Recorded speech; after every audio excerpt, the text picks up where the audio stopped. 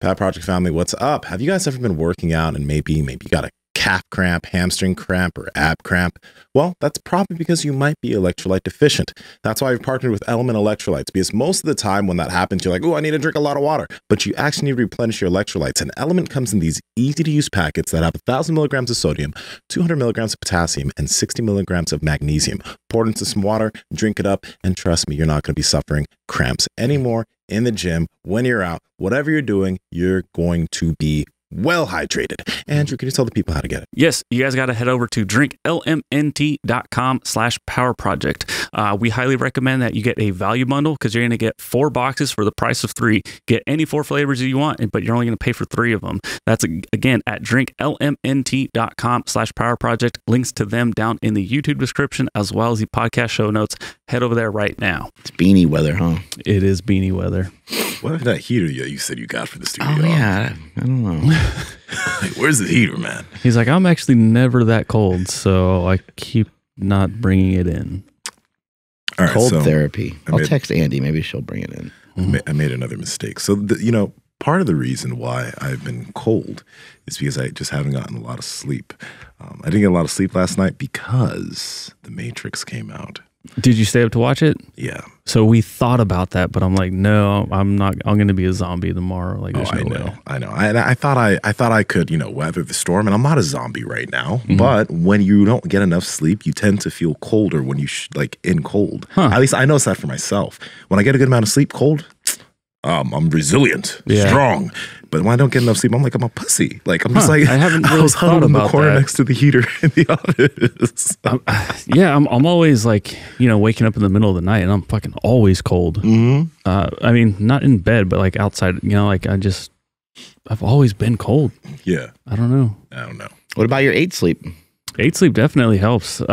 So warm that bitch up. Thankfully, I usually have left it at level 8.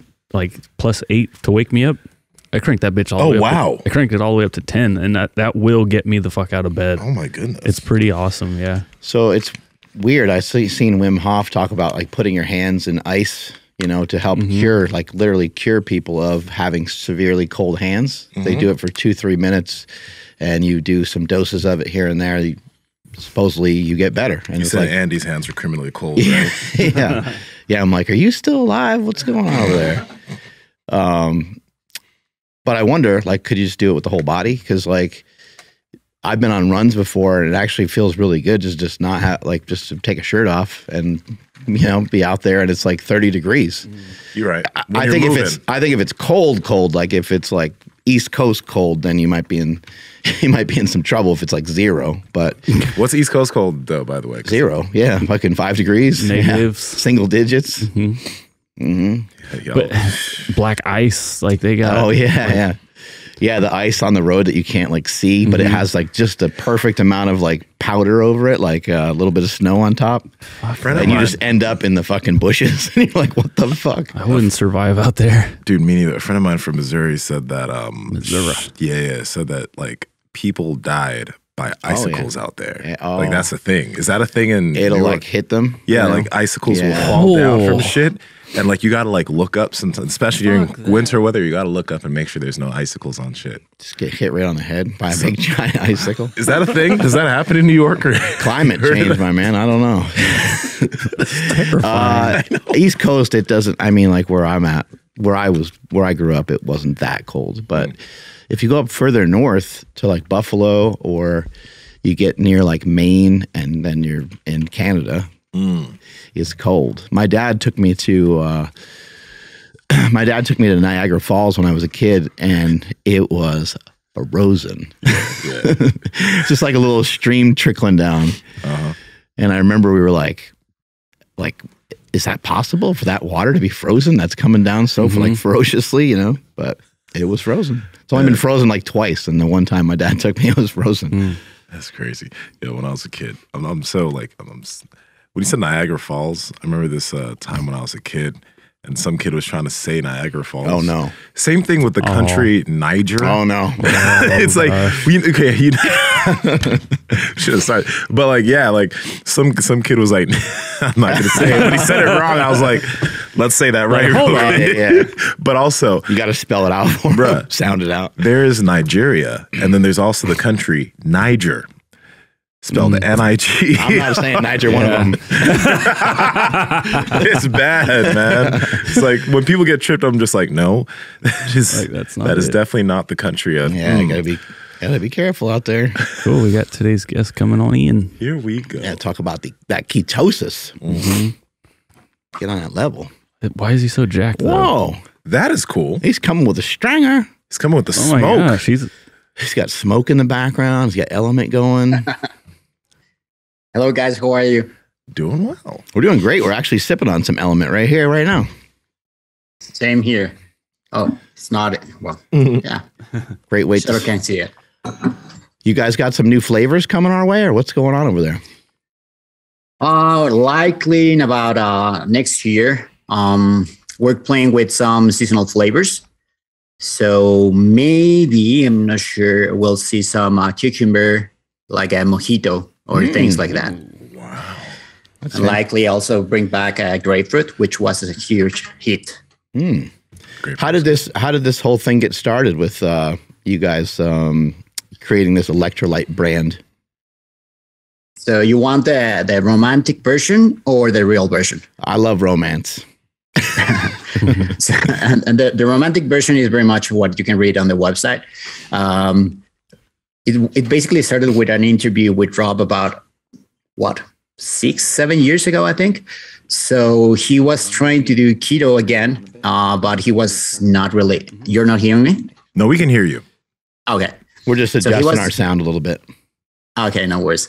So he was trying to get into keto again, but he was not very sustainable with jiu-jitsu, right?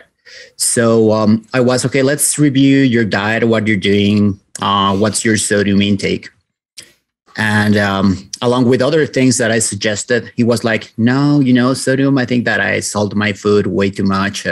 Probably don't need it. I don't want to go, into the high pressure area, blah, blah, blah. And it's like, no, Rob, if you're doing keto, you need more sodium, not less. And it's like, yeah, you're right. It's like, because we are usually told, it's one of those myths that, you get told so much that you actually don't double check. That's very much what happened to him. And it's like, I tried the salt shot before training and I could very much go on 4 hours, just like when I was doing a high carb diet. So it's like, let's try it. And that's very much one of the first iterations. But the actual place where LMNT was born is it's a recipe that we've been doing for, well, I myself have been doing it since I started keto over 20 years ago. Whoa. That I started adding it to my clients when they felt very much dragging ass, especially when they were training. I was just actually looking. I have, I think, the first recipe about when I first published the blog spot and started dabbling in Reddit was probably in 2007, 2006, something like that. And in a trip, Rob came to Mexico, to Laredo, to Baja California. And he was here and said, hey, do you want to come over for vacations? It's like, I didn't really have anything to do. I went there with my now wife. And while we were there, I was, hey, Rob, I have this recipe. Have you tried it? Is there a way we can make it in the States? Because I was trying to make it here in Mexico. It wasn't really advancing much. You're getting someone to produce it, et cetera, et cetera. And so like, yeah, let's talk to a few guys and see what happens. And that's what happened very much. Do you when I started taking LMNT, because I do low carb dieting with training, it's the thing that made the absolute difference. Because I do jujitsu also, and I weightlift, and I was noticing that I was cramping up in the gym, and that was it was kind of problematic. I was like, okay, maybe it's the diet. But once I started adding electrolytes in, it was literally night and day. It's like, wow, okay, so I really don't need to have heavy amounts of carbs before I lift. That was the thing that made the biggest difference. So is that the one thing that most people are typically missing when it comes to doing a low carb or a keto diet as far as performance is concerned? It's one is of course electrolytes, and it's usually a little bit more than people think. Again, because we have all of these ideas that sodium is bad. Mm-hmm. But again, even if you're not doing keto, We know that salt, and we're probably going to start seeing this in more supplements. Sodium per se, along with a little bit of potassium, is very much what gives your cells energy, especially when you're training at high intensity levels, right? Yeah. And of course, carbs do have a place, depending on where you are at the spectrum of either health or performance. Like, of course, you're going to need more carbs. There are some types of training that are inherently glycolytic. So, for example, if you're going to be doing lots of sprinting, like in certain aspects of CrossFit, for example, right? Or in jiu-jitsu, like in jiu-jitsu, depending if you're playing defensive, okay, maybe not so much, or just like rolling sporadically.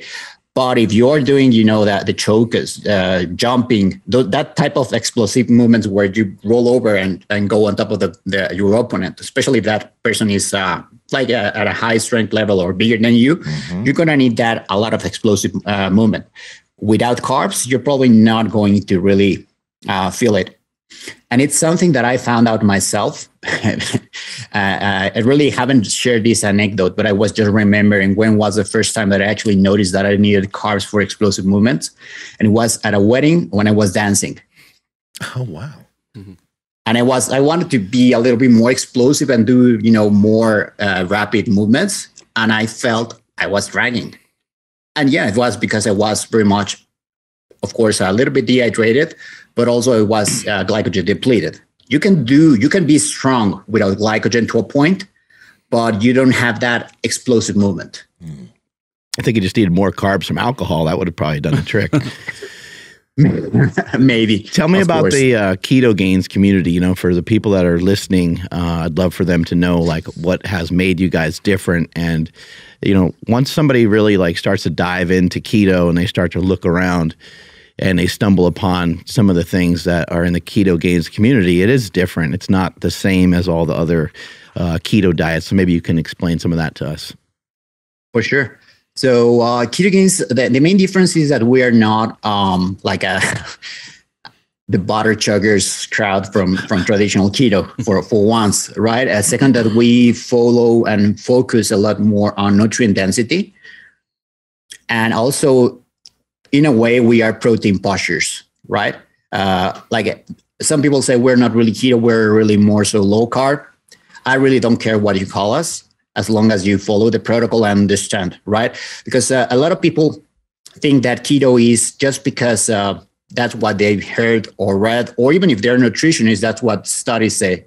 It's a high fat diet, moderate to low protein, and super low on carbs. And they all go by the classic ratios, right? 70% fat, 20% or lower protein, and then the 5% carbs or less.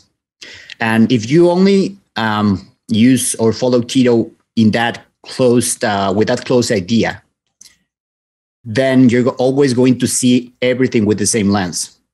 And how I learned keto, or how I modified it, is basically understanding, and this is actually now even published in some studies, what you need to enter ketosis is basically a sufficiently low amount of carbohydrates. You need to empty your liver glycogen. That's it. And you don't even have to empty it at zero, because it's really actually not possible. It's when you get to that special threshold that depends on the individual. So it's like maybe 20, 30% of your liver glycogen is full of carbs.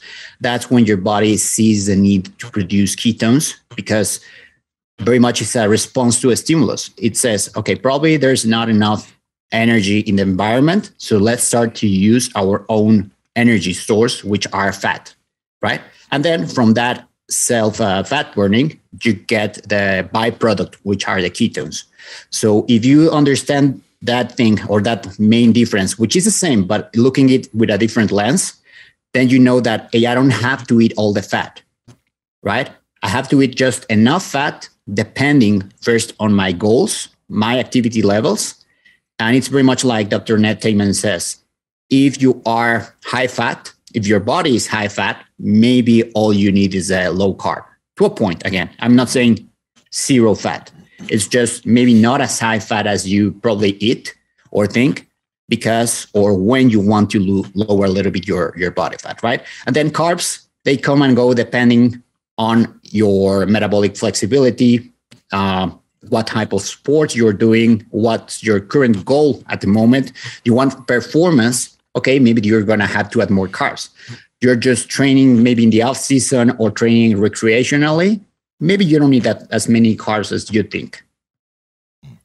Now, as far as keto is concerned, what else do you think is the rest of the keto community or people that are hopping onto keto? You mentioned things like fat bombs, like they're doing a lot of those. What other things are you guys doing very differently or talking about very differently as far as keto is concerned that are typically normal keto practices for people outside of the Ketogains community?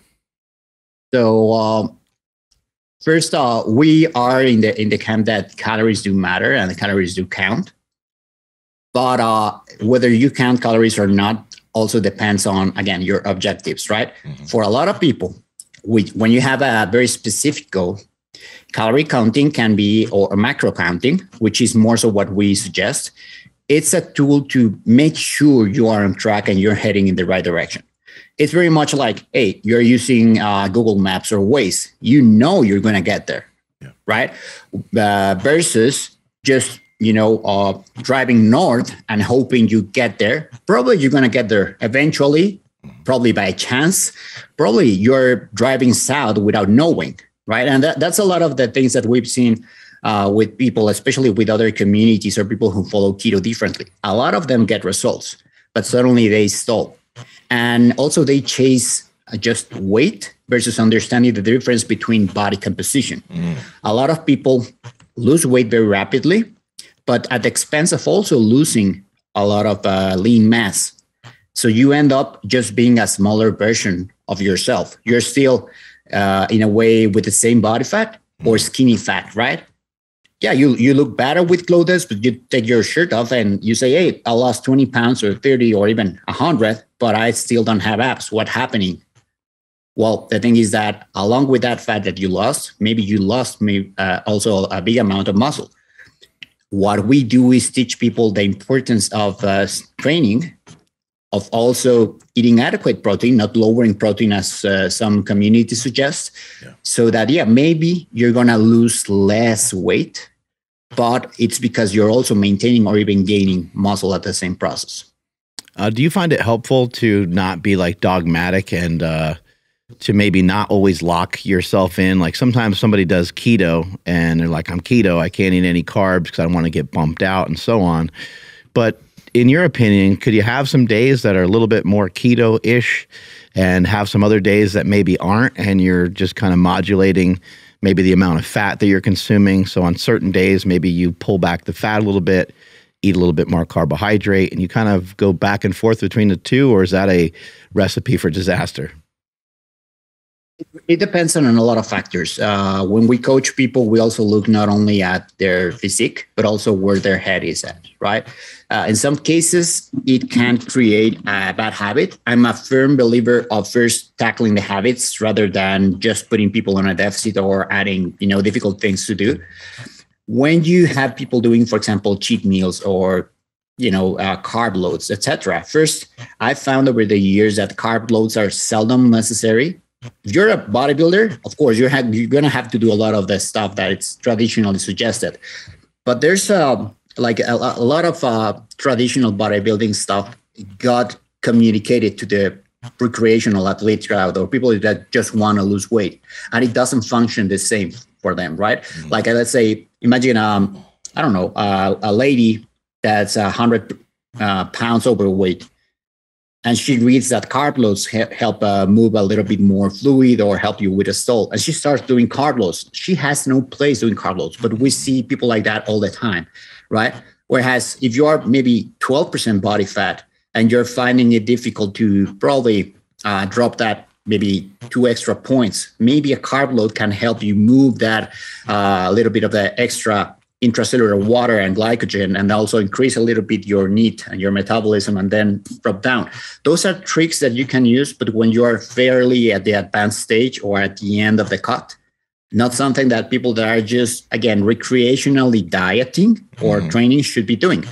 Of course, again, and this is something that I say to all my clients, if you want to eat that donut, that is the best donut in your time, go and eat it. But go sit, enjoy that donut for what it is, but really enjoy it, savor it, and that's it. And you go back immediately to the diet that you were doing, and don't see it as a diet. See it more as a way of life or something that you actually do and enjoy.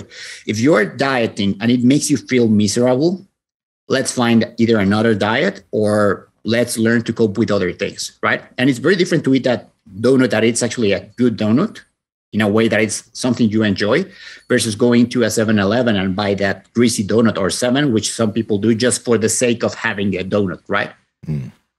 You know, on the side of performance, you're talking about really advanced athletes. And a lot of people that listen to the show are athletes that are trying to get really strong, powerlifters or individuals that are really trying to gain as much muscle as possible. I can truly say that, I mean, when I was focusing, like when muscle gain was the main thing I was trying to focus on, I was doing an IFYM kind of high carb diet. I got up to 270 pounds at a certain point back in 2015. And that's how I built a majority of my muscle through the years. Now I'm low carb. I'm still actually slowly building muscle, even though my main goal in the gym isn't purely muscle building focused. It's more performance focused, but I'm still able to build muscle on low carb. Now, my question here is like guys that are new, right? Or people that are new to building muscle, bodybuilding, strength training. Can they build as much as somebody who is doing a high carb diet, but they just need the correct structure as far as like the correct structure as far as protein and fat and low to no carbohydrates? Can they still, in their building phase, when they're building a majority of their muscle, is it beneficial for them if they want to take on that diet? Or is it more beneficial to do a more traditional, I don't even want to call it a bodybuilding, but you know, a high carbohydrate diet, good amount of protein, moderate to low fat diet, and then later on make that transition? In my experience, and maybe I'm an outlier, but I've been doing this for 20 years, you can definitely build a great physique and a great amount of raw power on a Ketogains style diet, which is fairly familiar. I don't know if you guys are familiar with lean gains. Yeah. Okay. Have you read the actual book? I haven't read the book, no. Okay. There's a version of lean gains that a lot of people think or that they know. And there's a version of the book written by Martin on the book.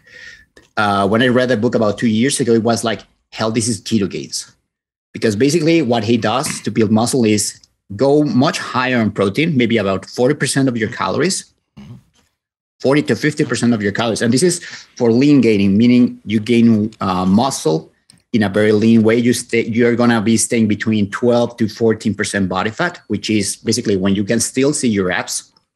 So it's like, again, 40, 50% protein, then about, you end up eating 50, 60 grams of carbs, depending on the training intensity. And those carbs, mostly from green vegetables, lots of nutrient-dense, some fruit.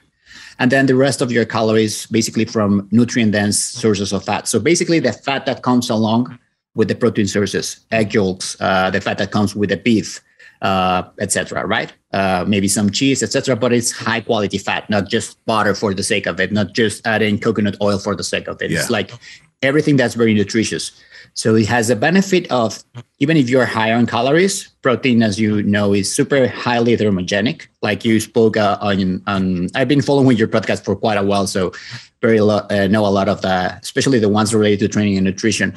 You had Alan Aragon a few casts before, and he basically said protein is very much a free macro, right? You really cannot get fat on protein, but it's like, again, the best food for building muscle. So it allows you to be super full. You get a higher thermogenic effect, which allows, again, it's inefficient in a way caloric wise, but it allows you to eat a lot more, feel satiated. And then along with the extra carbs that you may add, especially green veggies, but, and I'll go into this a little bit later, some extra carbs for performance, and then just the fat, which is also in a way anabolic. You get mostly what you need for lean gaining. And I had some people always tell me that you'll gain more with carbs. And yeah, probably to a point. but you have maybe also the risk of gaining a little bit more fat, right? And in my experience, when I've seen, and also per some studies, but also with clients, someone that's gaining muscle naturally with carbs on a traditional diet versus someone that's doing it our way. Let's say that the person that's doing the traditional way probably gains 8 kilos. I'm talking about a novice trainer over the span of probably 10, 12 months. The person that did it ketogenic style would probably gain 5 or 4. And then here you're saying, okay, that's very much double. Right. But the person that probably gained that on a traditional diet, of those 8 kilos, a lot of that is also fat. So probably 30, 40%. Once that person cuts, they will end up with about 4 or 5 kilos, which is very much the same. The difference is very minimal, with the benefit that the person that did ketogains basically eats about the same foods every day or all year long. So you don't go through bulk and cut diets, which again, it depends on the person what you prefer. You prefer to eat more food some of the time and probably enjoy some diversity. That's perfect. Then go with a traditional approach. But then you're going to have to cut, right? If you're young, probably that's not an issue. But if you're past your 30s or 40s, it gets harder to lose fat over, as we age for various reasons, habits, disponibility of food, or also, of course, our body becomes a little bit more resistant to hormones, whatever you may want to call it, right? So I prefer the eat about the same foods approach. It's great for your habits. And in the end, because you don't have to cut, it's also great for, psychologically, you're eating about the same things. And of course, you can have one deviation here or there, which I do suggest maybe, like a diet break, but you can do it one weekend every 3 or 4 weeks, not, all the time or 1 week. Again, there are a few variations there. We're almost at World Carnivore Month. It's almost January. And what are some of your thoughts on carnivore style diets? So it's a very easy diet to use. I suggest it for people that have maybe gastrointestinal problems, IBS or etc., because it's it's very much a super elimination diet. It's like the next step from keto, right? And it's very similar to what we do in the sense of not limiting protein to a point. I do think there's a little bit of misconceptions out there.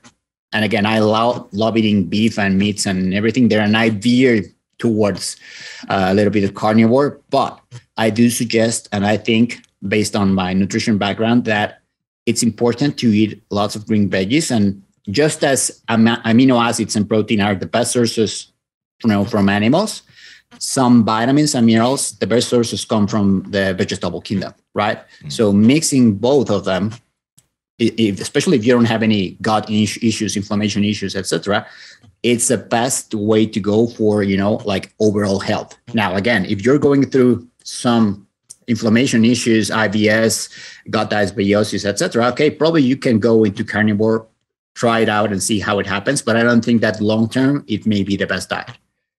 You've been mentioning veggies as a form of carbohydrates. It's the main form of carbohydrates that a lot of people within the Ketogains groups utilize. What specific veggies do you guys like? Do you like use, or you think is super effective? So mostly it's a combination, or my suggestion for vegetables is both for satiety, but also for micronutrient content, right? So green beans, mostly everything that's green that grows above ground. Very much, but again, green beans, spinach, all types of from the family of zucchinis, right? I don't know if you're familiar, but I eat a lot of chayote, which is very much like a big zucchini. It's found here in Mexico. Super high vitamin C, lots of fiber, lots of vitamins and nutrients, but it's super low in calories. What's it called? Chayote. Chayote. Never heard of it. Okay. Yeah, it's again. It looks like the unofficial name in Ketogains with my clients is called Shrek balls. Very much, because it very much looks like a ball sack. It's a green ball sack, and it even has a little bit of thorns. We're into it. So, I love it. You have to find it. It's but nutrition wise, it's awesome, right? Okay. And already said green beans. You can even add a little bit of carrot, etc. As much as nutrient dense. And of course, I'm a super fan of berries. You know, strawberry, blueberry is something that I try to eat on a almost daily basis. And well, of course, avocado is also what some would call a superfood, right? Got it. What about sneaking in other stuff that's sweet? Is there any room for that, like dark chocolate or something? I've heard other people talk about it before. Yeah, of course. Dark chocolate, again, is also like a side comment. My grandfather was a founder of one of Mexico's biggest chocolate factories for a while. So it was like the Willy Wonka kid. I was, when I was a kid, I was overweight, and that was one of the reasons. Of course. Makes sense. No, I'm a super fan of chocolate, but as you know, when you go into low carb or keto, your taste buds start to change, right? And then you start to favor and notice the benefit, not the benefits nutritionally wise, which of course there are, but also in the type of, you start to notice the differences of the various types of dark chocolate, and you start to know the good quality versus the superior quality, or something that's not really as great as it maybe it's touted out to be, right? So yeah, of course, you can always add some chocolate. You can always add, again, the berries, even almond butter, whatever you like. But again, I'm a firm believer of, you have goals. I'm a super focused person. When I have a goal, I'll try to not go that route, but there's always a space to add, you know, stuff like that. You said focus there, and you said it very well. Tyler told me to ask you to say focus for us. we have a joke on that. Yeah, anyway, what allowed you to kind of stumble upon a keto diet in the first place? You did mention you were heavier as a kid. Like, what sort of led you down that road? So it's a story that I just recently opened the real version about 3 years ago, I think. So when I was a kid, I was overweight, and that led me to try to study nutrition on my own and start bodybuilding. My mother took me to a nutritionist, and she was quite overweight, right? And I said in front of her, "How are you going to teach me how to lose weight?" It's like you probably know the saying. How old were you? Like 12. Yeah, it was a very, you know, the wise guy. So I'm a combination between a bookworm and one of those that really didn't shut my mouth, right? So it's you know, never trust a fat chef. Well, never trust skinny chef. On the contrary, never trust a skinny chef, and you should also, well, not trust a fat dietitian or nutritionist. Fat chefs cook good. Yeah. So, well, that started my interest in trying to learn things by myself, right? But just for reference, I'm 44 years old. So this was back in the 80s. We didn't have internet. We didn't have Google. We didn't have all of this. So I tried to research, and the only thing that I had was very much the Encyclopedia Britannica and things like that, right? And of course, my biggest influence at the time for strength training was Muscle. What was the name of this magazine? Muscle and Fitness? Muscle and Fitness, very much. All I learned from nutrition and training at the time was Muscle and Fitness, looking at Ronnie Coleman, Arnold Schwarzenegger, Franco Columbo. All of those were, and of course, I'll have this guy here on my desk. He-Man. He-Man was a big influence for me. And I said, I want to be like that guy. What do Arnold eats, and what does he do? And of course, one of my first books, and I still have it here, is Arnold's Encyclopedia to Bodybuilding, right? But then I managed to lose some weight. And when I got into college, I was through a period of depression. College was super hard at the time. I went to very much like a Mexican Ivy League college, and peer pressure was killing me, right? I ended up anorexic. So I ended up weighing about 48 kilos, which is in pounds like 120. Yeah. Let's see. Like 115, I think, or something. Yeah, something like that. I'm not a tall guy. I'm 5'6". So basically I hit rock bottom, right? And I was studying business administration at the time, but some friends were studying nutrition, and I decided to go and join their classes. And that's when I started to get a more depth in a sense of what macros are, how you can manipulate things for certain goals, and based on what I had learned from bodybuilding and strength training. And at the time, we finally had internet. I could go into the library and read and study. And, I don't know if you're familiar or you remember bulletin boards from those days. So I don't really recall which was the actual bulletin board that I was reviewing, but I wanted to learn how the bodybuilders used to be jacked and cut while there were, pre-contests. And so basically what they were doing was a version of keto. That's it, right? They were very much like, Palumba's diet, eggs and beef, pretty much, and some veggies. And I actually was in the same forums where Lyle McDonald was giving his advice just before he wrote the final edition for the ketogenic diet. So I was reading up on Body Opus by Dan Duquesne, the anabolic diet, things like that. And again, they're all refinements of the same protocol, which means very much what we were talking all about, a higher protein. Just limit starches, limit sugars, limit crap and processed foods. Get your carbs from healthy sources. Add maybe carb load, again, from healthy sources, not just eat pizza and dogs and bread. Rather, when you do a carb load, you're going to be eating probably rice, sushi, healthy things as well, right? So I started trying the diet, and I started to gain healthy weight because I was coming through that period of anorexia. I also was afraid of gaining weight. I'll send you a picture later, but in that time, I always joke when people ask me about it. I looked like a Mexican version of Michael Jackson because I had long hair, but just here, I was pasty white because of the malnutrition. You could see my ribs. I looked like like a cross between a Calvin Klein model and Michael Jackson. You could see my ribs, but I didn't have abs. I had a gut. And I was the perfect definition of like a skeletor, skinny fat, whatever you may want to call it. But then when I transitioned to the other diet, I actually felt more focused. I could study better. I had the energy to train again. I regained a lot of my strength and weight back. People started to ask me what I was doing. Girls started noticing me. I became the buff guy at college. People actually wanted to train with me and do what I was doing. They started asking me about things about nutrition and so on and so forth.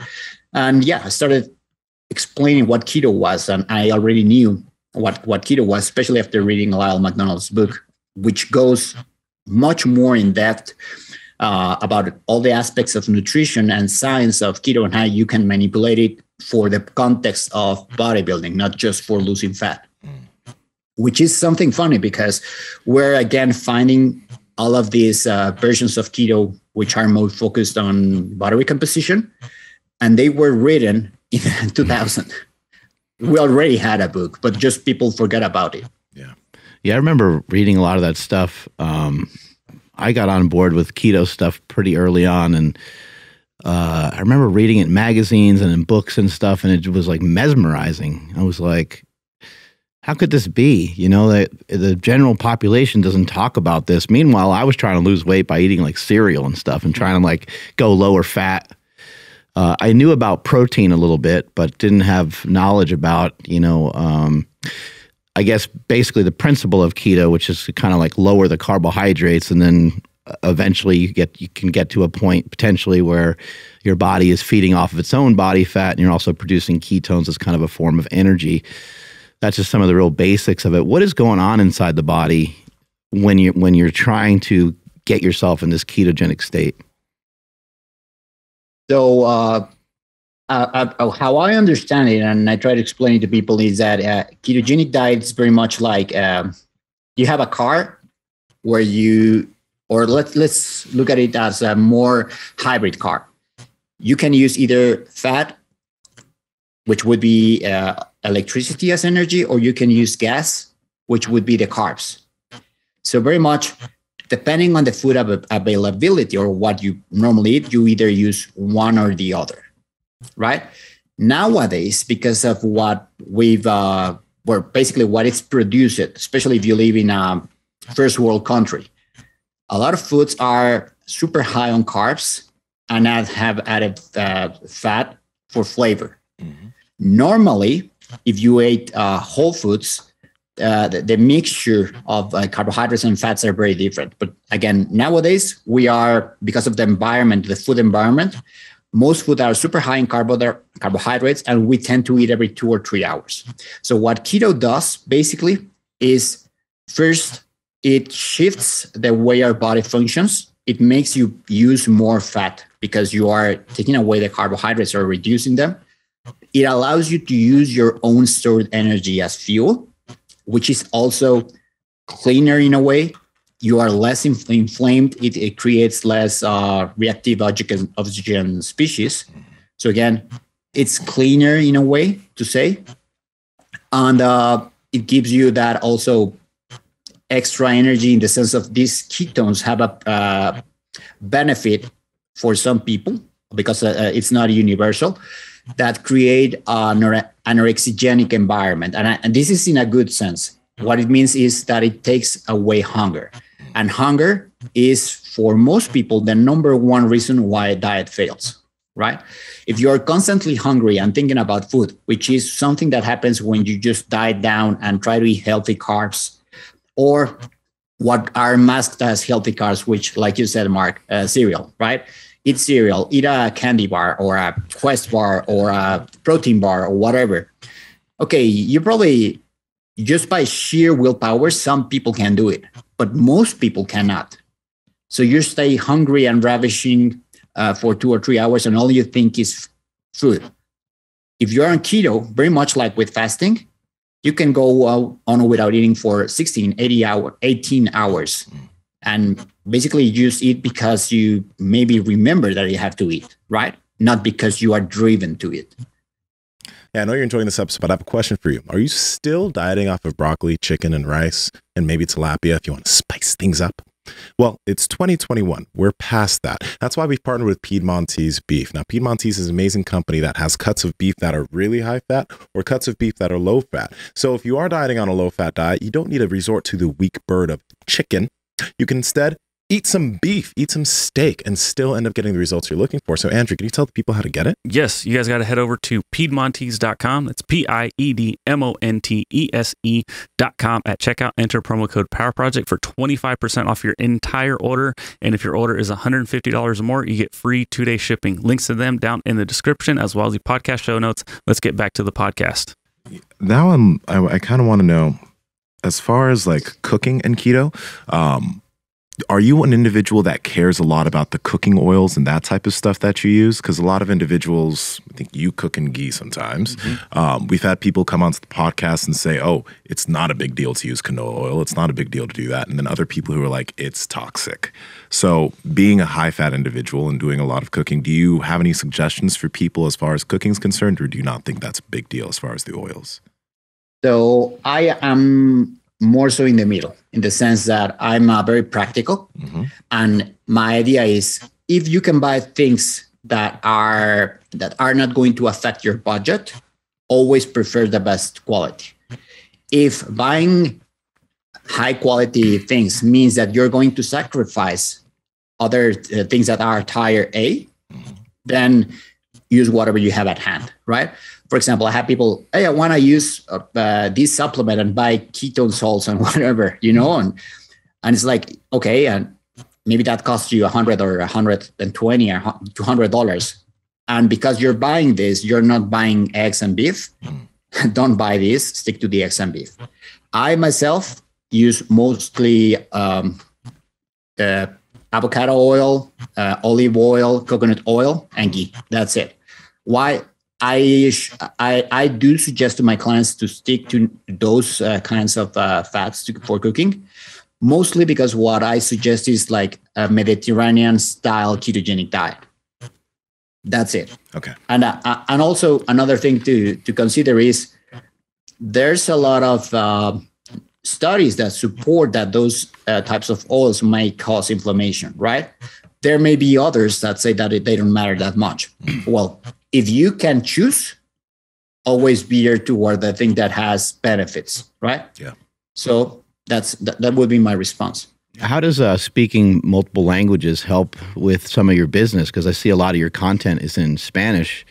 And when I traveled, I noticed there was a lot of countries and a lot of different areas where not that people weren't in shape. They actually, a lot of people looked great, but they weren't muscular. I didn't see hardly anybody that looked like they lifted. And I was like, man, I wish I kind of knew some of this when I was younger, because it would have been great to be able to speak a couple other languages. I bet I could really help and reach a lot more people. So have you found that you're able to reach a lot more people? I mean, you live in Mexico as well, right?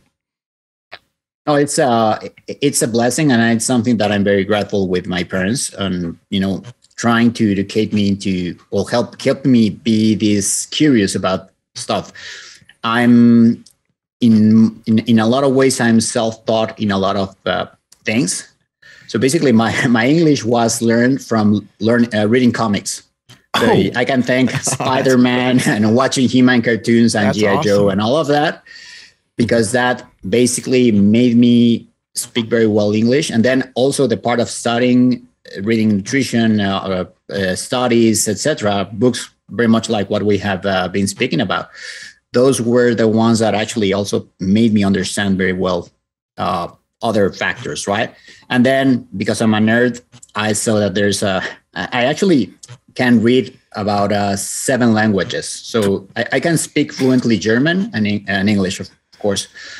But from those, I can read French. I can understand it. Italian as well. My confidence in myself just took a I nose feel dive. like shit. I barely can figure out English, This is just to prove a point when people say that if you do keto for long term, your brain's going to get fried. I have no issues with any of those. And that's why I say I'm a little bit of a language and science nerd. Bruh. I've heard in Mexico now, I don't know if this is a rumor or not, but when you get a trainer, it's not uncommon to also maybe get some steroids as well, which happens here anyway in the United States. But is it because it's not illegal there? Is that a thing, or am I just hearing weird rumors? No. The thing is, it's funny, and I wasn't even aware of this until about probably 3 years ago. So I've always been going to a gym that's more, let's call it, it's not like Planet Fitness, like a more high-end gym, right? So the type of trainers you get there, it's like you have science, like using steroids and everything is wrong, very much like in the States.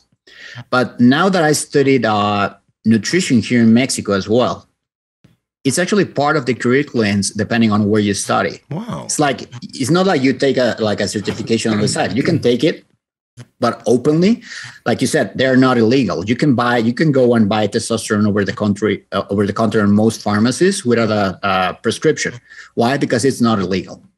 And so very much like you said, Mark, in some gyms, if you ask your trainer, do you have this or that, they can probably suggest. The thing is that there are some that may be super cheap. And so, again, you don't know what you're getting. So you want to go and use the high quality, either the underground labs would actually be, as far as I know, some of the best, if like they actually come from a factory, or just can get the actual medical grade, which are Pfizer, Bayern, etc., right? But those are quite expensive.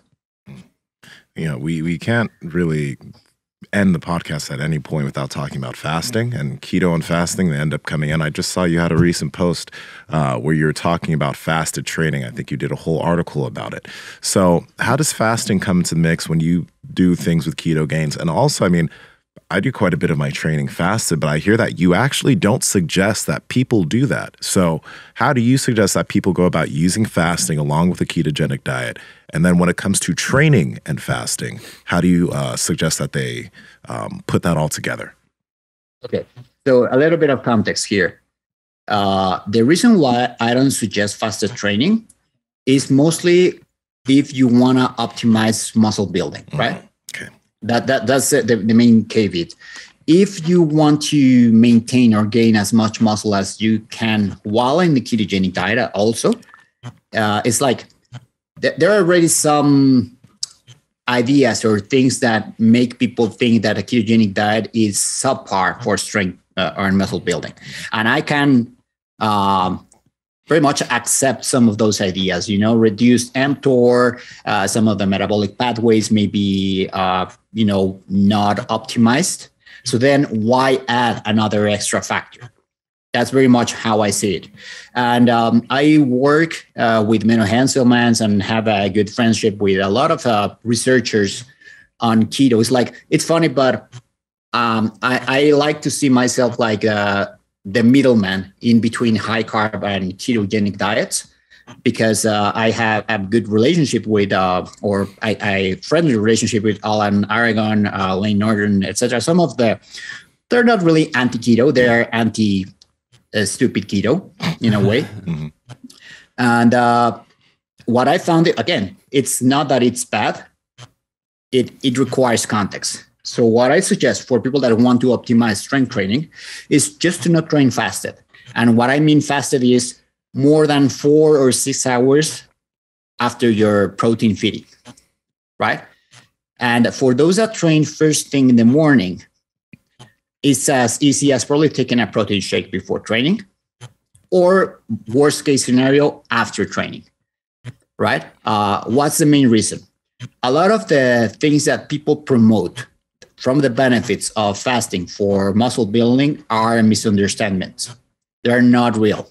And for example, the growth hormone thing, that if you train fasted, your growth hormone increases. Yeah, it increases, but then it decreases. So the result is very much the same. You don't really get a benefit of you're going to be building more muscle while training faster because of this. Second, this is also, again, a misnomer. Growth hormone in adult humans does not create muscle. It's very much what happens is the growth hormone is used to transport building blocks, which are in this case amino acids, to repurpose them to other organs or cells that have priority. And we forget that muscle has the least priority in our body. Amino acids are not only for muscles, are also for enzymes, hormones, your organs, right? So of course your body needs them, and we cannot store really amino acids in our body. There's no place where we store them. We only assimilate them as muscle. It's like the best example I can give you, which makes a lot of people understand, is, okay, you're training to build muscle, right? It's very much like if you were building a house. What do you need when you're building a house? Okay, you need bricks and the workers. Okay, you have the workers, you tell them be there at 7 p.m. Perfect, they're here at 7 a.m. And they come, hey boss, where are the bricks? I don't have bricks, but you can take away this wall back here and use it to build the wall we need in front. Okay, well, so how's that gonna work to build a house, right? You're just shuffling things along. On the other hand, if you place a little bricks here, okay, they're gonna use the bricks and they're gonna help you build a bigger house. That's very much how I like to explain it. Now, on the other hand, there are people that say and support, and it's actually that I felt because I did probably OMAD for about a year and a half. Sometimes when you train fasted, you feel more energetic, you feel stronger, and then this gives people the idea that you're getting, again, stronger and you're going to build more muscle. This is mostly the effect of your hormones, mostly adrenaline and a higher cortisol, which again are not the best for muscle building. It's very much like the fight or flee response. You have a higher adrenaline, but why? Because you're training fasted. Your body, let's put it in ways our body can understand. Our body doesn't know that you're actually lifting weights to gain muscle. Your body thinks that it's a stimulus and that you're in danger for whatever reason, even if you're happy about it. And that you're probably either fighting a saber-tooth tiger or maybe running away from a buffalo that's coming for you. I don't know. But again, yeah, you're going to do or you're going to be able to do incredible amounts and feats of strength, but it's not going to be optimal for muscle building, right? If you personally get like a little bit out of shape for yourself, you feel a little fatter, you feel flatter, what are 2 or 3 things that you implement that you think are really effective that maybe there's not like a lot of science behind or whatever, but it's just things that you've gone to and they seem like they worked? Is there any type of like cardio style workouts you do, or CrossFit workouts, or is there any manipulation of the food? What's like a go-to for you? I'm because of my age now, and it's gonna sound funny. When I was younger, I would do lots of cardio and probably, diet down and do more a PSMF style diet, etc. Now, and this is something that I found incredibly well during the pandemic, and it's been 2 years now. I've actually been leaner now and maintain a lower amount of body fat in these last 2 years by doing less.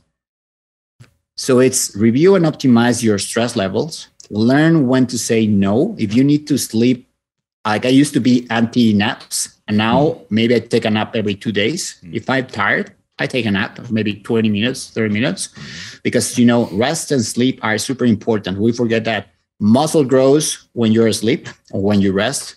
And the same happens if you are under rested, your cortisol is higher, and you probably are going to have a little bit higher difficulty losing fat to a point, right? So that's one thing.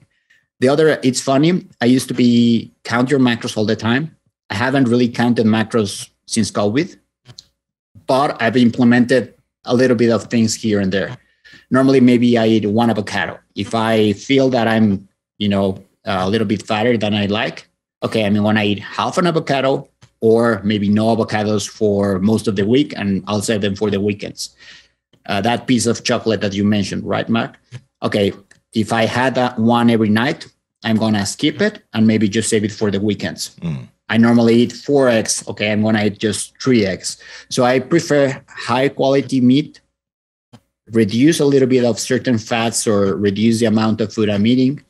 Maybe I normally fast for 16 hours. Maybe I'll fast for 18.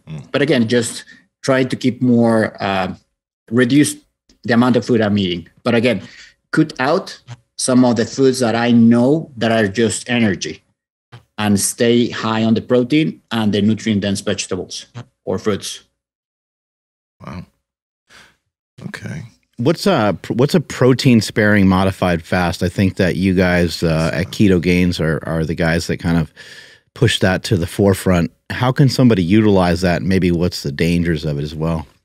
Okay, so the issue with a protein sparing modified fast, and also this goes very well with what we've been talking about. People think that fasting and keto are the optimal for fat loss, and yeah, they are. I think that they're one of the best tools that you can have in your arsenal for losing fat without losing strength and looking great naked, very much. But the OG for fat loss and body recomposition is PSMF, protein sparing modified fast. It's even better than the traditional fasting, because when you fast, and we have been sort of talking about this, yeah, you can preserve muscle to a point, but you will still lose muscle. That's a given. People say that, no, you will not lose muscle. Yeah, you will lose muscle, especially after 36 hours. There are some studies that actually show that with, I think they did nitrogen tracing. I don't really recall. Tyler has more information on that. I can check it out later and send you the studies. But the thing is that after 36 hours, because your body does need the amino acids for, again, hormones, enzymes, etc., it's gonna take them from your muscles, right? So that's why the PSMF approach was not really developed by bodybuilders. It's actually a clinical approach to preserve as much lean mass as possible, especially during clinically or necessary conditions. You have a patient that's bedridden. The loss of lean mass is super dangerous, again, because you need amino acids, right? So what it does in the sense of body recomposition, or what you do, is go super high on protein, around 3 kilos or 3 pounds. Yeah, about 3 grams per kilo you weight. Probably it's like normally where you end up. You stick to only green vegetables, which in the end, for most people, this would be in between 30 to 40 grams per day. And then you go basically as low as you can in fats. But when I say as low as you can, you're basically going 0 to 10 grams of fats. And then these fats come from mostly omega-3 fats. So basically, the actual protocol, as if I recall correctly, as written in the book by Lyle McDonald, he has a protein sparing modified book. It's the fat that you get comes basically from fish oil. That's it. And some vegetables to help you get filled. The issue that I see with people who try or attempt this diet is that they really don't have good habits, right? So they think this is a crash diet. They think that in 1 week, they're going to be able to lose everything they wanted. And they also do it with shakes. If you do, like we've been sort of mentioning that when you eat a lot of protein, you don't get hungry, right? Or it has an increased thermogenic effect. This only works when it's actual whole food protein. If you only feed someone shakes, you're going to get extremely hungry because it's digested super fast. It increases a little bit of, it has a higher insulin spike than just food, etc. So it makes the diet miserable. And then you also don't lose fat very rapidly. Even though you may burn a lot of fat of your own body fat, there are some people that do retain a lot of water. So maybe you don't see the big change in fat loss in 1 week. It only occurs after the 3rd or 4th week, depending on if you can actually endure the diet because of the famous whoosh effect, right? And this is something that I've seen anecdotally in people that do it. What I suggest instead is, okay, you know the basics of the diet. Why don't you implement 1 or 2 days per week, sandwich it in between your normal diet or where you're eating? So let's say that you have a very busy day. Instead of just fasting, dry fasting like some people do, maybe just do a PSMF fast. Like eat a big salad, some grilled chicken, which is super low on fat. Aim for, again, it's going to be a lot of protein because if you're going to be doing it for 1 or 2 days, maybe you don't need to go as high as 3 grams per kilo. Maybe you could just go to 2. And that's enough to pretty much lower your calories for the day in a very big margin, which in the end, over the week, and if you stayed on the same calories or same foods that you were eating, it's going to help you shed fat faster without actually feeling like you're in a diet. Because if you actually go and review and count the calories, you can easily stay at 800 calories in 1 day like this. Imagine probably eating 200 grams of protein, just for reference. We're going to be at 800 grams, at 800 calories, plus the veggies that, how many calories you want to add on veggies? Probably 100, without adding, of course, dressings and unnecessary fats. It's a very easy way to, get in between 800 to 1,000 calories, which is going to make you lose weight. Do you do any other type of long-term fast? Because you hear some people talk about long-term fasts, like 72 hours, 96-hour fast for other health benefits. Do you do anything like that? Or do you generally use like sometimes PSMF and just general intermittent daily fasting for your protocols? I myself just stick to traditional, very much body recomposition protocols. Mm-hmm. I've done, just for the sake of it, because I forgot to eat very much, as long as 36.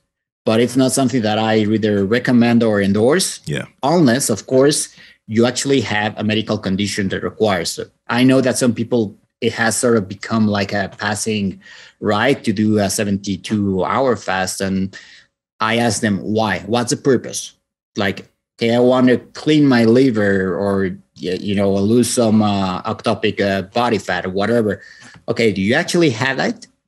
Like, are you someone that used to be a chronic drinker and you may have some kind of cirrhosis or maybe liver damage, etc.? No.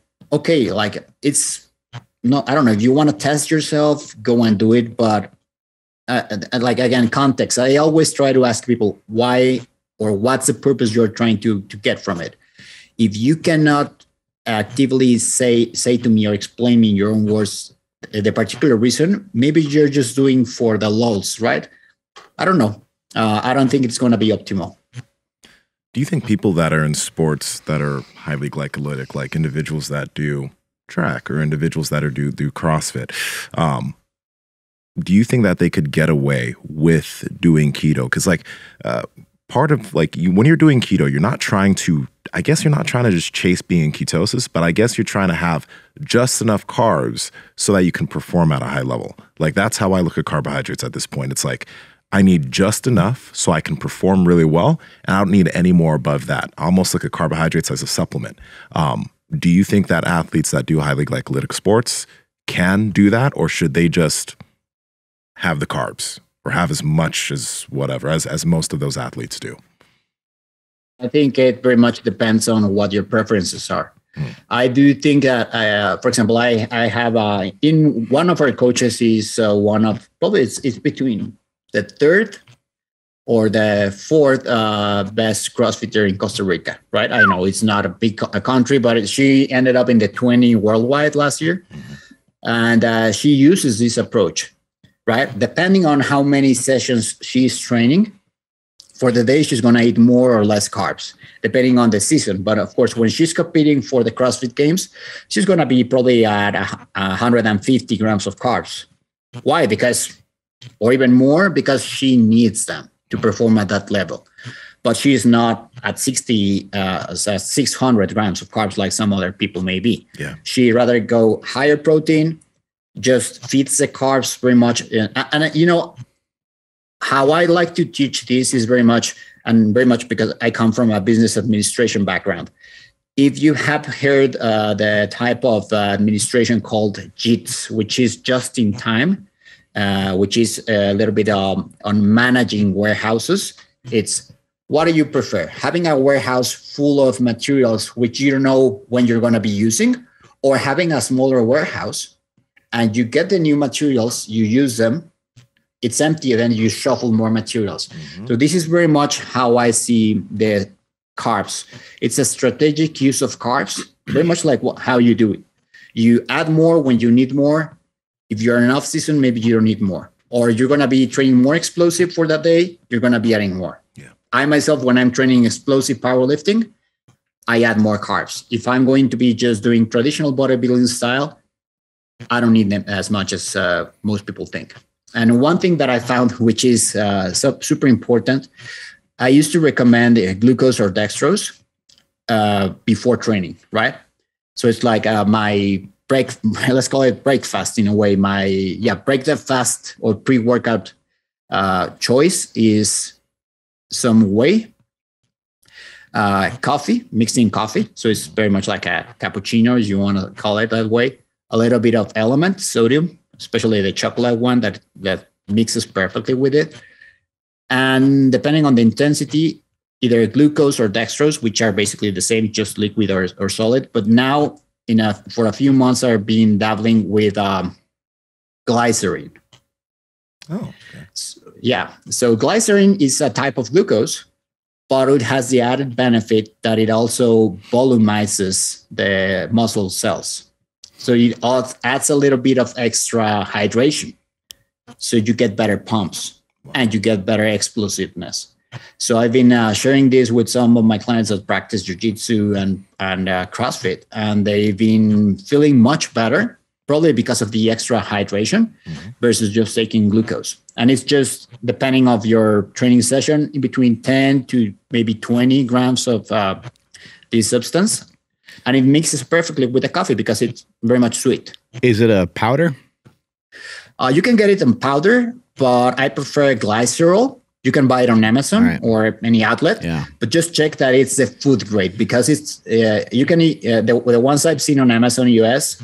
They are used as an emulsifier for creams and lotions. So you get the food grade that's used on pastries and candies and such. Yeah. You can mix it perfectly on your coffee.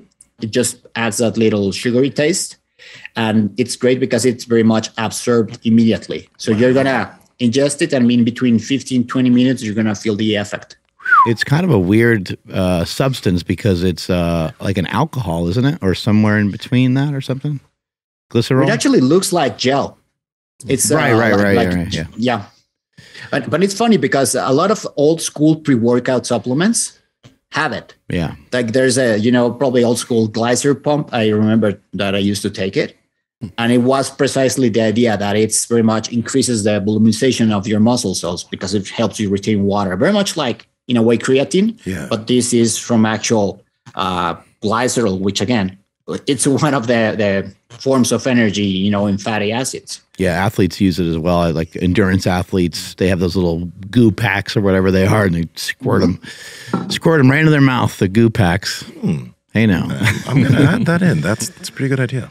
What you got over there, Andrew? Yeah, I'm curious. Luis, you had mentioned about like, eating vegetables as long as you don't put like a lot of dressings or anything on it. But if you go to the store, almost every company now has a product, and then on the front it says keto friendly.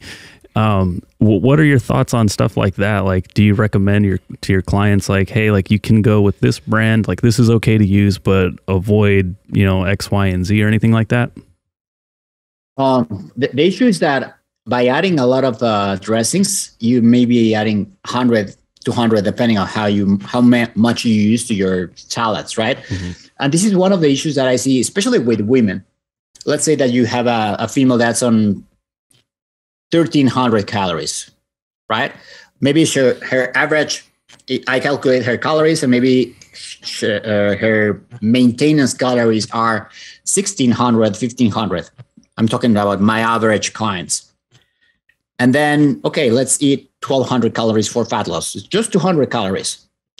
If you eat those 200 calories from dressing, I'd rather have you eat 200 calories from extra chicken or more salmon, etc., because they aren't really going to be filling you up. You're just wasting calories. Mm-hmm. Again, I do most of my clients very much like manage them as they were small enterprises. And that's how I try to teach them. Or like, again, balance and checks from your bank account. Use these resources for things that are going to be more nutrient dense for once, and also is going to make you feel fuller. It's totally different to eat 1,200 calories from lots of chicken, salads, and stuff, rather than having more processed food. And the issue with some dressings, again, depending on what the dressing actually is, you could be adding lots of high calories that could be used elsewhere. I'm not saying that to not use them, more so to check and see if there's space for them. You can probably add a little bit of olive oil, but I see people that use olive oil like if it was, like, I don't know, five tablespoons, maybe half of it, one actually sort of tastes the same. And you can also use a lot of non-caloric dressings. Like I've seen a lot of them that are great. I don't know if, I suppose it's an American brand, but we get one here in Mexico that's made in the USA. I don't recall the brand right now, but it's like you can either get ketchup, barbecue sauce, like Thousand Island, etc., which are just a mix of actual glycerin. It's very much like Primal Kitchen that are used non-GMO, non-weird ingredients, paleo approved in a way, but are very much 5 or 10 calories per spoon. In deference to maybe using 120 or 200 calories per serving, right? Yeah. Is there any, because I remember when I discovered keto, probably like 6 years ago now, instantly wanted to figure out how to get into ketosis right away. And so I discovered all these other products. Basically, they're just ketones that would guarantee that you get into ketosis within like an hour or two or whatever it was. But are there any benefits to taking in exogenous ketones while on a ketogenic diet? So how I explain that is that, you get ketones in your system, but it's not the same because they are not your own ketones. You are putting ketones in your system. So yeah, you're probably going to read or see higher ketone readings, but again, they're not your ketones. You're not producing them, and they are not from fat burning. So for energy, okay, they have a use. If you're using also therapeutic ketosis for a special, I don't know, maybe you're going to treat cancer or a neurodegenerative disease, and your protocol actually requires you to have high ketones, they can, of course, help. Now, there's also like some lines of thought in some sports that they are experimenting with using exogenous ketones for speed, performance, etc. I really don't know. It's like I would say, still being studied. There's some studies that show some improvement. There are others that really don't see any benefits from them. Mm-hmm. I don't think that the jury is still out. There's a definitive answer. It's more so let's experiment and see what happens. But again, for the purpose of getting into ketosis faster, I think that they are misleading. If what you want to go is actually go into fat burning zone, it's just stop eating carbs. If you want to accelerate it for what it's worth, because it's going to only accelerate it for maybe 6 hours, okay, do some cardio, do some weights, because what you want to do is empty a little bit your muscle glycogen, and then by proxy empty your liver glycogen.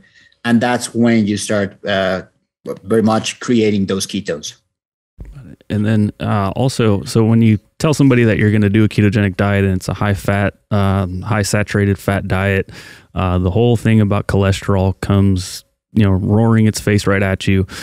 First off, like, why are we so damn confused when it comes to cholesterol? You have people like on the carnivore side that will show their blood work and it'll be like, perfect, my cholesterol is totally in check. And then some vegans will even do the same thing, like, so is my cholesterol. But yet when we talk about saturated fat, it's like, oh no, your cholesterol is going to go through the roof. You can't have whole eggs. What's the matter with you? So is there anything new in regards to cholesterol that makes a little bit more sense about all of this? It's not my area of expertise, so I don't want to be quoted on this. Save that there's, I think that, again, there's still a lot of things that we need to study. I've seen in my case and with a lot of clients that their cholesterol numbers improve, especially the ratios versus the diet they were using before. What I can tell you is that if you're doing a keto diet or a high fat diet, depending, of course, your cholesterol numbers are going to get higher. Why? Because you're ingesting naturally more fat. That's a given. Doesn't mean that it's necessarily bad. To a point, I don't like to see on my clients higher numbers of total cholesterol. If I see they're getting over 300 or maybe, getting past 260, I would review exactly what they're eating and probably limit some kinds of saturated fat. I don't like them to be eating lots of nuts of cheese. Probably if you're going to be eating saturated fat, okay, let's make it come from eggs and fish and some beef. But I don't want you to be adding that fat just because, right? Let's go into more a Mediterranean style diet. Again, most of my clients have when we review their ratios, they are near perfect in most cases. And very rarely do we have clients after they've done the protocol over 270. In some cases, also, it depends on genetic factors. There are people that naturally have higher tendency for having higher cholesterol numbers. And always we need context. How were your numbers before? Are they improving? Right? Because if we just look at certain numbers and we see high or whatever, if we don't have something to compare them to, we're just having, not complete information. And another thing that's important is when you lose a lot of body fat, what happens with that fat? Of course, it's going to be deposited or that process of losing fat is going to make your cholesterol higher, especially triglycerides. So it's a transition thing.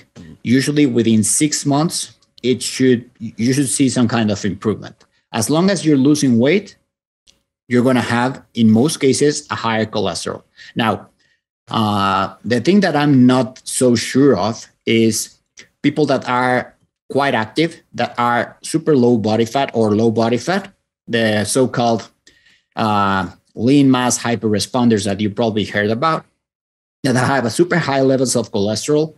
What we found, when I say we have a small think tank between Rob Wolf, Ted Naiman, Marty Kendall, Tyler, and some other people that, love to talk and review things on keto, protein, etc., is that these persons may have subclinical hypothyroidism. So what we do with these clients, and we've had some of them, is we increase carbs with them. So let's go, instead of staying at 30 grams of carbs, let's jump to 50, let's jump to 80, let's jump to 120. Again, healthy food.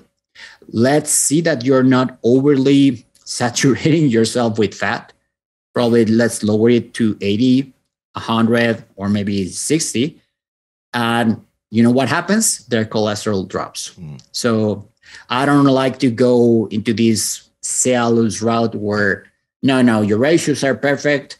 Don't worry, because what if that person gets a heart attack or gets something? I don't want to be responsible for that, right?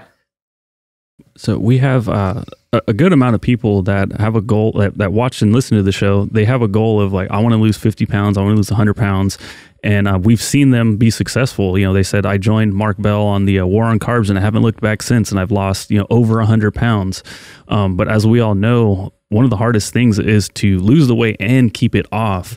So when somebody reaches that goal weight loss, what are some actionable things that they can do so that way they make sure that they don't rebound? As far as coming off of a ketogenic diet or maybe modifying it just so that way they make sure they don't gain, almost all of it or even more back. So first, two myths. One myth is that when you drop keto, you regain all your weight back, right? How I explain one thing is when you start keto, most people lose in between 15 and 20 pounds, right? This is because the loss of glycogen and water. So how I explain this is we have actually, or let's look at ourselves as we have two sets of weights. What Mark weighs on a high carb diet at the same body fat and what Mark weighs on a low carb diet. And probably the difference is going to be between 15 and 20 pounds, right? Why? It's just the glycogen and the water that comes along with it. 1 gram of glycogen in your muscles is bound to about 3 grams of water. So how much do you weigh, Mark? About 230. Okay, 230. So imagine, probably you if you carved up, you probably gained like 20 pounds very easily. And when and that's very much, imagine someone that sort of weighs the same. The more muscle you have, the more glycogen you're going to be able to carry. And thus, what happens is you start the diet, you're going to drop, or if you leave the diet, you're probably going to gain it back. So it's not like you're gaining a lot of weight. You're going to gain that weight back and more if you go back to eating like an asshole, right? Mm-hmm. So that's one thing. And the second is, people say that this diet is not sustainable and that you're going to gain it all back. The same happens with any diet. Go back and see how the success rate of any diet whatsoever. And most people within 2 years, they end up rebounding. It's not just keto, it's any diet. And then what's the reason? Because they only use the diet as a temporary fix versus actually changing habits. Yeah. So it can be keto, it can be a vegan diet, it can be a carnivore diet, it can be just macro counting. The thing, and this is something that a lot of people hate me for this, but you don't have to see it as a diet. You have to see it as a lifestyle. So choose a diet that aligns more with your dietary preferences and learn to stick for that, or to stick to that way of eating 90% of the time. That way means that you will be able to lose that weight, that weight and maintain that loss. And even if you go and eat pizza, it's not going to make a dent because you have to make eating pizza not an everyday thing. Mm-hmm. Probably it's a one special occasion thing. And it's sad, but one thing that I always like to say to my clients is the same. Like, we used to have your birthday cake on your birthday. And now we have birthday cake every single day as a dessert, right? You have it as a cupcake. It's a mini dessert cake, but maybe you have 5, or you have a whole jar of cookies, or you have your, I don't know, like your fat bomb, whatever you call it. It's the same thing with different names or different flavors, etc. So we're just looking to fit, you can call it the sugar demon or the dessert demon or whatever. The issue is, save those for very special occasions. If you have it every day, it's not special anymore. Thank you so much for your time today. We really appreciate it. Where can people reach you, find out more information about you? So basically everything that's Ketogains in the web it's us. That's it. My personal Instagram is Darth Luigi, but that's mostly for things in Spanish. Ketogains is in English, and of course, Element as well. You can also reach me there. Awesome. Have a great rest of your day. Thank you. Thank you so much for having me. Thank you. Yo. Darth Luigi, first off, that's a funny ass Instagram name. But that glycerol thing, that's really cool. I think maybe you've mentioned that before, but I've never thought about using it. Yeah, I've used it in powerlifting competitions and stuff. I used it to like recomp, you know, to gain weight back for competition and things like that. I don't have like a ton of experience with it, so I don't know how powerful it is, but it's supposed to hydrate the cells really, really well. And it's used all the time by runners. I don't know why it's never caught on any further like in any other sports, but I've heard other keto people in the past mention it as well. And I think that's where I first saw it, where they were like, you can still kind of hydrate the cells with electrolytes. I didn't really know like all the different electrolytes. I just knew salt at the time and with glycerol. So it's really interesting. And I do think it's an alcohol for some reason. I don't know why, but anyway, yeah, it's interesting. Yeah. He has a great approach too, I think, to his diet. It's interesting in listening to these people that have been in the keto space for a long time. I mean, all this stuff is written in a book called The War on Carbs that I wrote a long ass time ago.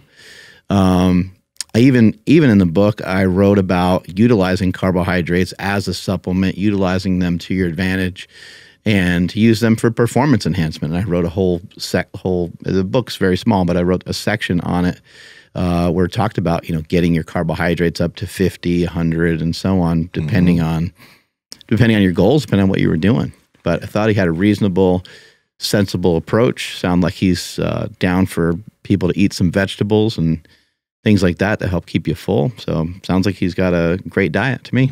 His explanations are pretty great. There's two that I liked a lot. Number one, the 2 weights that you have. Because like quite literally, if I went back to my way of eating carbs, I wouldn't necessarily gain a crazy amount of body fat if I kept my calories, but I'd end up being around maybe 255. So it's like, that's like, it is crazy how much you would just be holding in terms of water weight. And then the second thing I liked was the warehouse thing he had. Yeah. You know what I mean? Like making sure, especially if you're a performance athlete, just make sure that you have enough carbs to perform at a high level in terms of what you're doing, rather than what most athletes do is have excessive amounts of carbs. But this is also why a lot of those athletes tend to hold a little bit more body fat, because they're eating more than they necessarily need to eat for the thing that they're about to do. Yeah, that, and then the building a house analogy, which I've heard similar, but I think he just said it the best. You know, like you got to have some bricks there for your little builders to build. And that's kind of what's been in the back of my head when I work out, and then I have breakfast before I come here, whereas before I would just fast through it. It just makes more sense to me. But although with everyone we've had on, you know, the calories don't just reset at midnight. Like I'm definitely still having something in there from the night before, but it just, I don't know, it makes a lot of sense. You know, but he said it wasn't even like a lot. He's like, have a protein shake, yeah, right, something small. Don't, you know, obviously don't go to like Black Bear. They said before or after. So I mean, that's one thing. You know, he also said 4 hours. Yeah, you know, up to 4. You know, that's a long time. That's not like. I think people are thinking pre-workout meal. They're thinking like they're eating it on the way to the gym, right? Yeah. They're eating their rice cakes and Quest bar or whatever in the car with their pre-workout peanut shake butter or whatever. Yeah. Got to carb up. Yeah, very sensible stuff.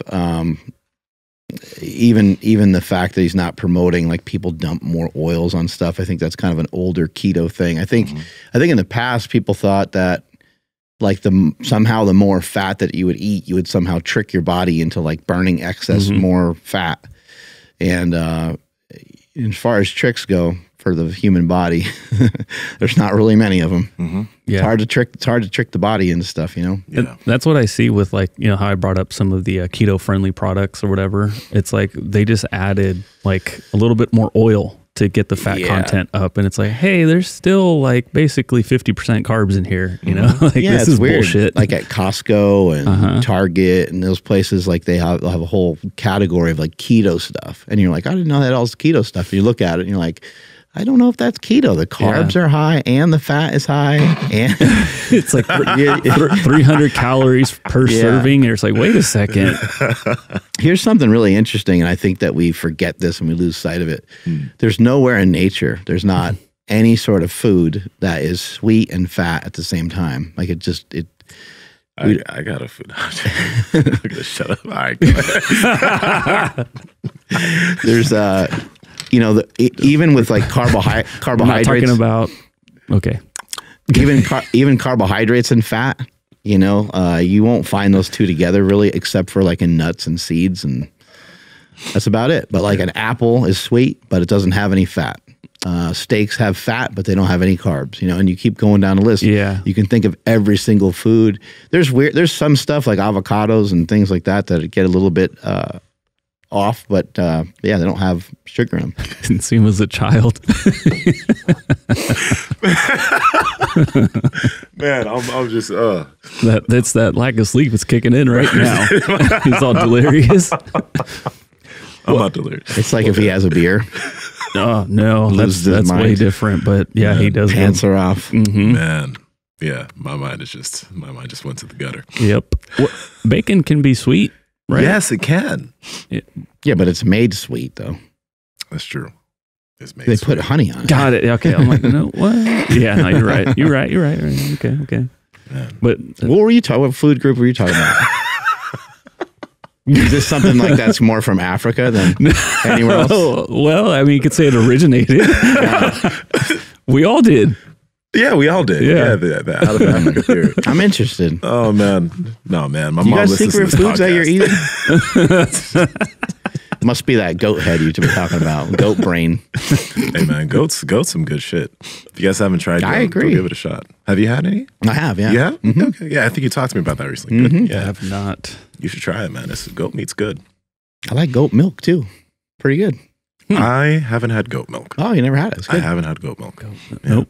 But Lewis was very reasonable. Like that's yeah. Lewis. We just had Thomas on. I don't think you guys have seen. Well, actually, the Thomas Lara episode's going to be out. But we had Thomas on too. It's like we're giving y'all a keto thing, getting y'all ready for next month, so that you have everything you need. So again, I don't think any of us have the belief that carbohydrates are necessarily bad, but a lot of times they can trigger people to eat more food or just overconsume calories. And it really doesn't matter the type of calories that you're overconsuming. I think in the long run it might, because you can look at like habits. Like if you eat like a teriyaki chicken bowl on one day and it's slightly off plan, I think that's a lot different than eating like a big bowl of ice cream, because when you eat the bowl of ice cream, you're probably going back to like an old habit. Yeah. Whereas the chicken teriyaki thing, even if you were to eat equal amount of calories in it, it's not ice cream, and it's not going to probably trigger you into cheating on your diet the next day, and so on. So